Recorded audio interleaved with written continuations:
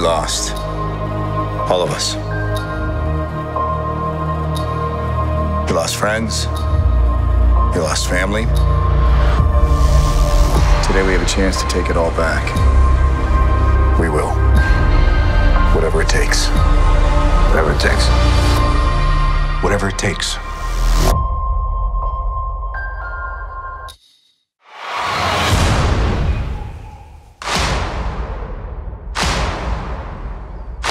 Some people move on,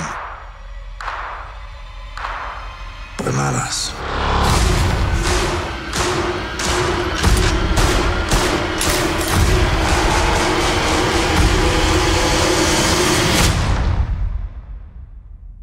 Not us.